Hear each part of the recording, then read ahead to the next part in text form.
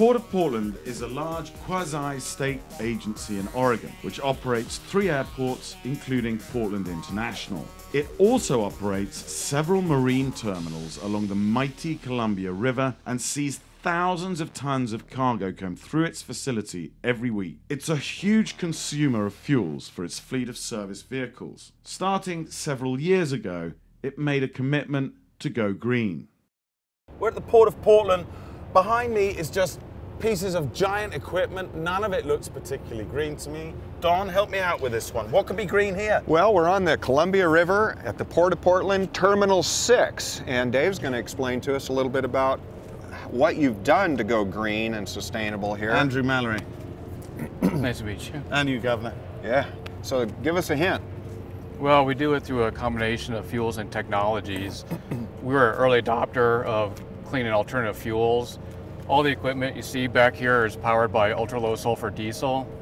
In addition, it's blended with biodiesel, and between the two, it knocks down particulate matter between 10 and 15%. Okay, good numbers, but what really makes the port green is all the other smart things they've put into the operation. We have installed a couple years ago what's called an optical character reader, and it reads information off of cargo trucks as they enter the terminal, off of the chassis and the trucks themselves, and it cuts down the idling time about 40% for incoming trucks, and it eliminates idling completely for trucks exiting the terminal. So when these ships, like this one here, I mean, you told me that one has arrived recently from China, right? When that arrives, say, with full of cargo, what is the process it goes through? Does it have to go through customs first? But I mean, you can't just offload it as soon as it arrives, right?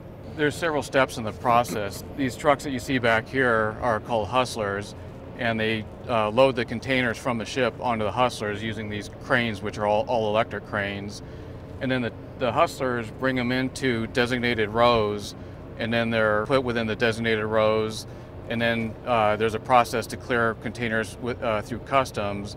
And then cargo trucks coming into the terminal are given assignments of what row they're supposed to go to meet up with top loading equipment to pick up the container. We have an agreement where they moor their tugs that work in the harbor here adjacent to our terminal, and as part of that agreement we set up what's called cold ironing facility for them.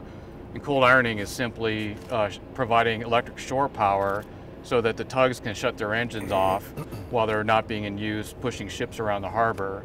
You look at an operation like this, and the last thing you think of, frankly, is anything green. I mean, how could it possibly be? But it is. Which is good. It means that industry in this country, even at this level, and this is a pretty important level for our economy, this is trade. This is incoming and outgoing international business. Not anything that anyone would normally consider green, but it is.